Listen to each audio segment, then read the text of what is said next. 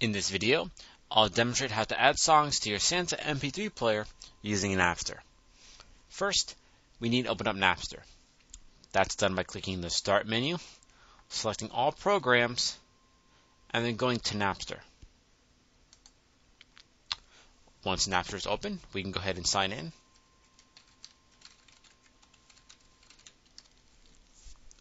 And once we've signed in, we want to be in the library.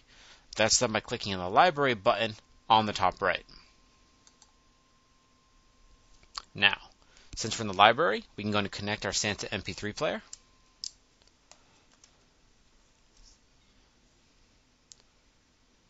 And as you can see, it has been detected on the bottom right. There's also no tracks on the player. Now, to transfer the tracks, we have to choose one from our library.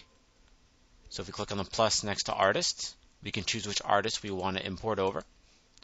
I'll go ahead and use this one. Click on the plus next to here, see the list of albums, and within here, the songs on the albums. Once you've chosen your song, go ahead and click and drag the song over. And as you can see, it is transferring.